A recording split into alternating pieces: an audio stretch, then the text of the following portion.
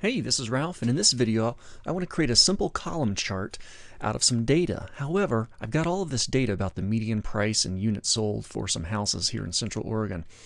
And I've got from 2006, first quarter of 2006, down to the second quarter of 2011. But I don't want to use all of these data, or all of these time periods. I just want to use the fourth quarter from each year.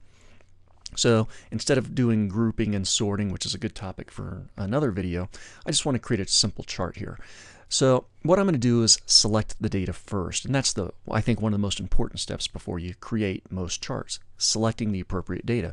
And you just have to ask yourself, well, what data do I want in the chart? Well, I want time and median price, the labels. So I'm going to select time and median price. Then I'm going to hold down my control key. And I'm going to select 2006 fourth quarter. Got my control key still held down. 2007 fourth quarter. Notice I'm getting the time and the median price. 2008 fourth quarter. 2009 fourth quarter. I can scroll down a little bit. 2010 fourth quarter, and I don't have a quarter four for 2011, so I've got my data selected so I can let go of my control key.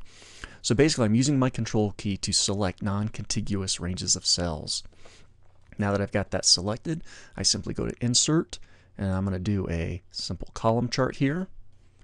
There we go. So there's my column chart.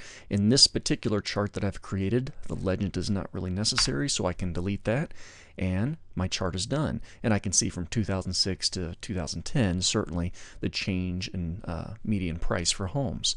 If I wanted to, I could certainly make sure my chart is selected, and I can choose any one of the number of default chart styles that Excel provides to spice it up a little bit. So there you go. Select non-contiguous ranges of cells by using the Control key in order to make a chart out of just some of your data.